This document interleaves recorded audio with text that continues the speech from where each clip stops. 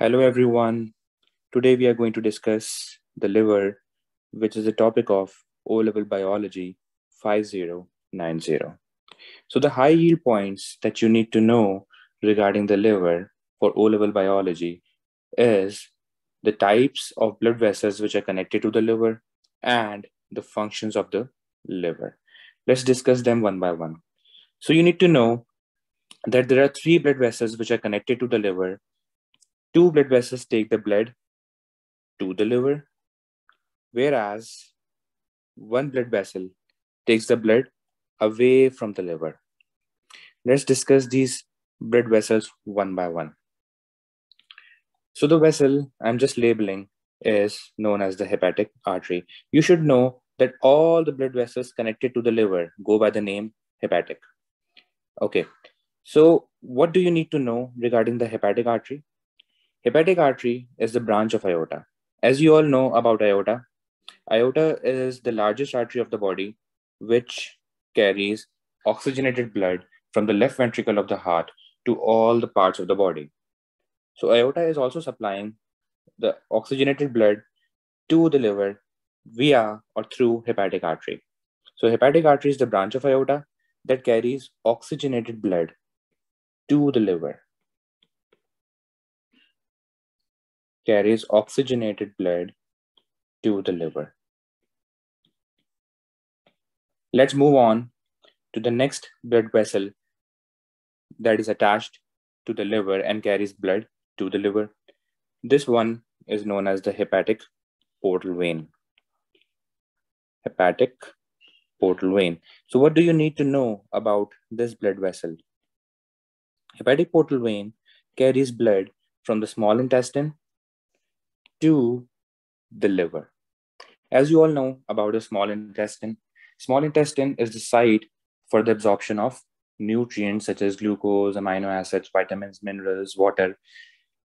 So in the hepatic portal vein, you will find highest concentration of glucose, you will find highest concentration of amino acids, highest concentration of minerals, highest concentration of vitamins. In short, we can say that the blood found in the hepatic portal vein is nutrient rich.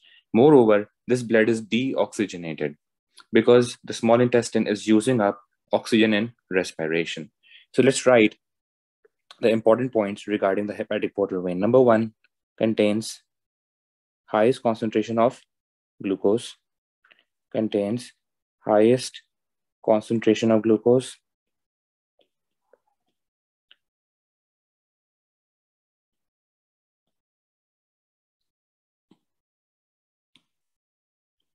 what else? Contains nutrient rich blood,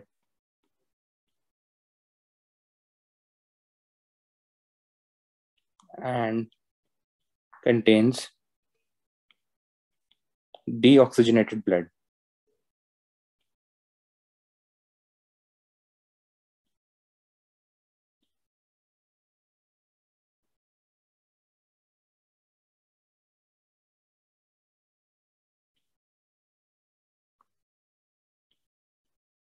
Okay, let's discuss about the third blood vessel that is connected to the liver. And this blood vessel basically takes the blood away from the liver. This is known as the hepatic vein. So what do you need to know about the hepatic vein? There are two important points regarding the hepatic vein. Number one is that hepatic vein carries deoxygenated blood away from the liver. Carries deoxygenated blood away from the liver.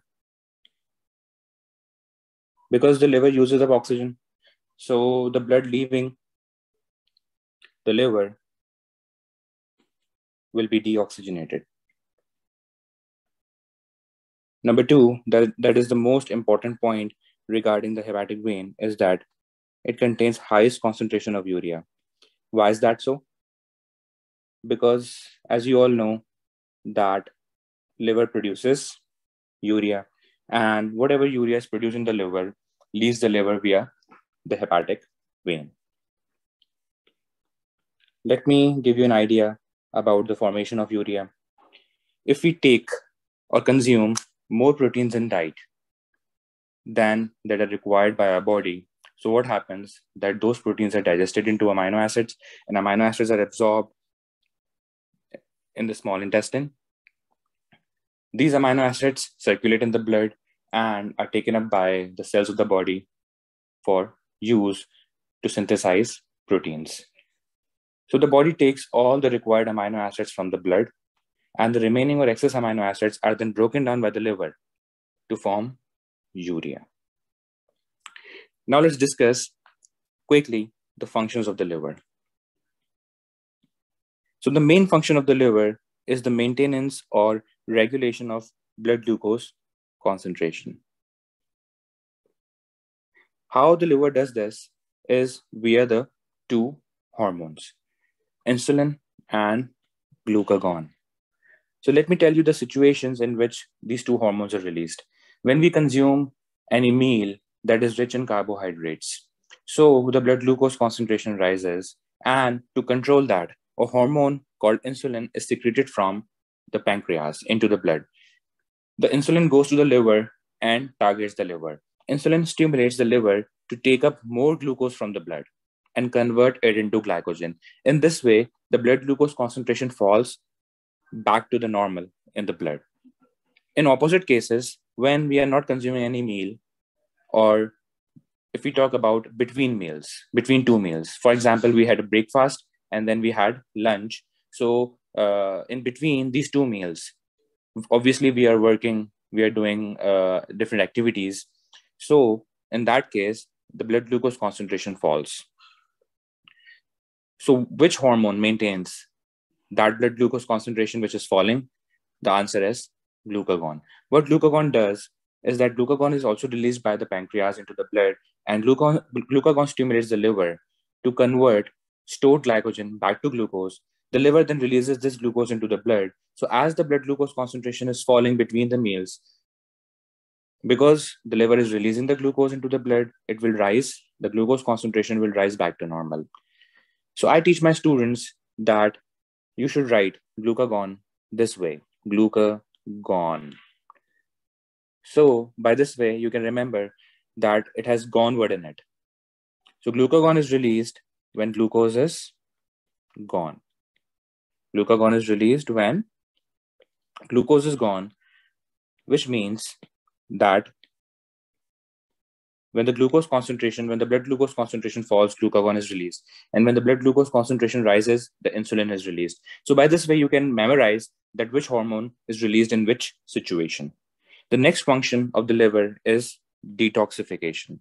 What is meant by detoxification? Detoxification is basically the conversion of the toxic substances into harmless substances. We can consume toxic substances or toxins in the food, and these toxins can get absorbed via the small intestine into the blood. So the blood is taken to the liver, and liver detoxifies any toxic substances or harmful chemicals into harmless substances. The third function of the liver is the deamination of excess amino acids to form urea. We just discussed that a few minutes ago when I told you that liver produces urea. Liver breaks down excess amino acids, or we can say deaminates excess amino acids to form urea. For examination point of view, you need to know the chemical elements found in the urea. So the formula of the urea is CONH2 taken twice.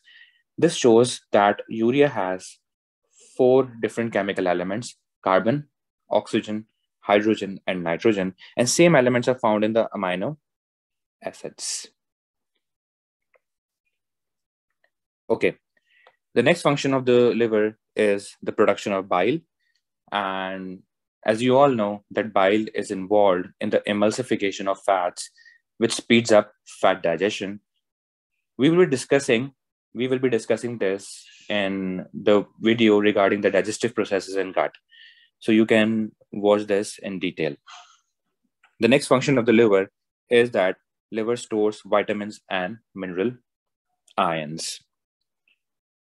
Okay, liver is also involved in the breakdown of drugs and hormones, and liver synthesizes the plasma proteins. As you all know that the proteins found in the blood are known as the plasma proteins. Examples include the albumin, fibrinogen, prothrombin, and other various plasma proteins. All these plasma proteins are synthesized by the liver. Okay, So this is a diagram taken from the paper, and this shows 3 blood vessels which are connected to the liver. So let's label these one by one. So which one is C? C is hepatic artery. And how do I know that this vessel is the hepatic artery? Because we can see that C is coming from aorta.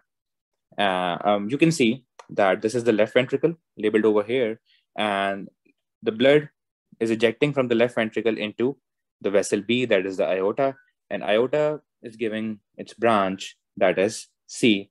So C is the hepatic artery that is taking blood to the liver, and this blood is oxygenated blood. What about D? So guys, D is hepatic portal vein, because D is carrying the blood from the small intestine to the liver. And this blood, as you all know, has the highest concentration of glucose. This blood is nutrient rich and deoxygenated. What about F? The F is the blood vessel that is taking the blood away from the liver, and this is definitely hepatic vein. Hepatic vein is the blood vessel which has the highest concentration of urea, because liver is the site where urea is produced.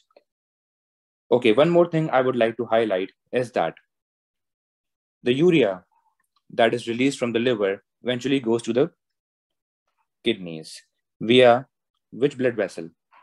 The renal artery. Kidney removes almost all the urea, or we can say kidney excretes almost all the urea in urine. So the blood leaving the kidney via the renal vein has the lowest concentration of urea. So examiner loves to test this, that which blood vessel contains the highest concentration of urea, that is the hepatic vein, and which blood vessel contains the lowest concentration of urea, the answer is the renal vein. Okay, that concludes our section on the liver. Thank you so much for watching.